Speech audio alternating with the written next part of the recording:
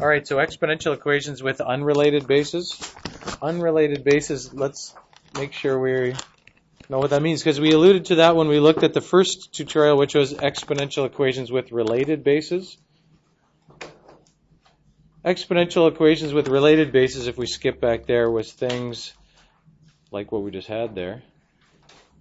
Things where the bases are powers of one another, one's a power of the other, or they're powers of a common whole number. 4 and 8 are both powers of 2. 5 and then whatever that is divided by 3. 6, 25 and 5 are both powers of 5. 3 and 27. Okay, those are related bases. 1/16 and 8 are both powers of 2. You can write both sides as powers of 2. But most equations that you would come up with if you made one up at random wouldn't be that. They'd be numbers like 2 and 43 or whatever. Numbers that you can't write as powers of one another, one power of the other. If you want to solve this, now that you know something about logarithms, you can solve this. This is an exponential expression on this left side. It's an exponential equation because it has this exponential expression on this side. First thing, I do want you to estimate the answer so we know what we're doing when you're asked to solve this. So we're going to solve this equation, but first I want you to just try playing around, testing. Just do experiment with numbers until you come up with approximately what the answer is. To even just one decimal place is good. Try and zero in it using your calculator just by trial and error. Can you do that right now? I'm going to pause this, try doing that. Okay? You might not be able to actually solve it algebraically after using the hint if you haven't seen it before, but try, okay? Estimate, then try doing this, using that strategy there, and you'll see why it'll work. What's the answer have to be between? X has to be between what? Has to be between, if it was 6, 2 to the 6th is 64, 2 to the 5th is 32. It's got to be between those two values, right? If you played around with the calculator, I'm sure you could come up with it. 5.5, 5.4. If you want to solve it algebraically, the way that we can do it is if you have an exponential equation here, 2 to the x is 43. If you have an exponential equation to get at this exponent, because it's small here and you want to make it big so you can isolate it, you can't isolate it until it's big, you have to do what to both sides? What might you do? Any suggestions? Take the log base 10 of each side and then use logarithm laws. I think if I had asked you that without the hint there, that wouldn't be the hint that wouldn't be what you suggested. You would suggest something else. You might come up with use logarithms, but you probably wouldn't say use base 10 logarithms. What might you say? Base 2, right? You could do base 2 logarithms. You could say, like if you did base 2 logarithms, you'd have log base 2 of this side equals log base 2 of this side. And that would work nicely because what would happen over on the left side here? This would cancel and you just have x, except what would we do with this? Log base 2 of 43, that's a true statement. It's true. It's just that do we have this function on our calculator? We don't, right? You don't have that function in your calculator, so that's not going to lead to the answer. You're going to learn something later on that'll let you get from there to the answer, but right now we don't have that knowledge. So I would say for now this is probably not the best way to do it. What you can do is the reason that you're going to do log base 10 of both sides because you have that on the calculator. It's not going to be any harder, and you're going to see why it works here. So you have 2 to the x equals 43.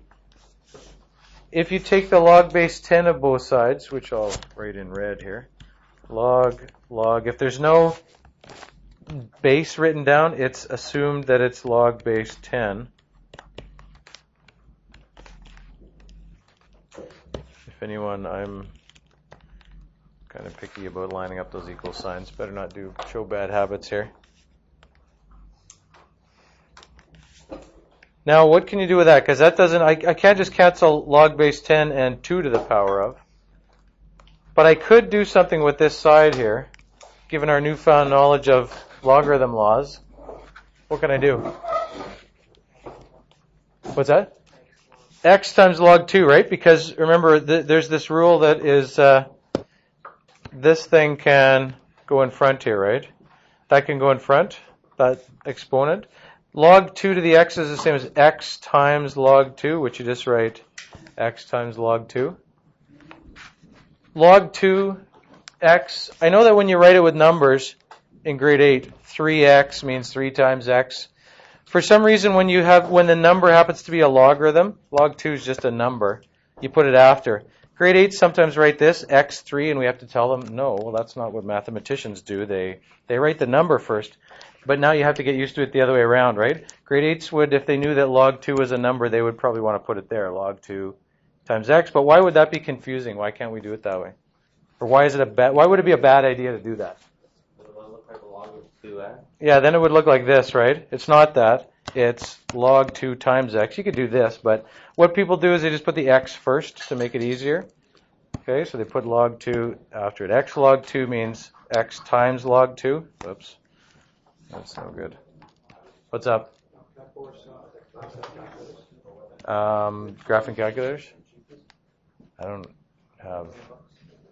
Oh, yeah. I don't have a whole bunch of them, but they're in there somewhere. Probably the other side. Whoops. Keep color coordinated here. Log 43 now, why is that going to work? How's that going to work here? How can we get what x is by itself? Remember that this is, just divide both sides by log 2. So you're going to have x is, I guess we should show this. The grade 8s would show it like this, right? They obviously don't know anything about logarithms. But they would say, I'm going to divide both sides by log 2. You don't need to write that step if you don't want. You can just right away say, you can. I mean, I often do, but you don't have to. You can just write log 43 divided by log of 2, and it's going to give you the number that you're looking for. If you try that, whatever your estimate was before, like 5.4, whatever it was, if you do this, it'll give you the exact answer. Well, it'll give you a pretty good approximation. I am out of room, so I'm going to do this. 5.426. 5 point what? I should do it on my calculator here, eh? I appreciate that. But I should do it on here. No, actually, I should do it on here to show you. Make sure you don't just push the buttons without thinking about what you're doing. If you just think in your head, log 43 divided by log 2, what's going to be the problem I run into there?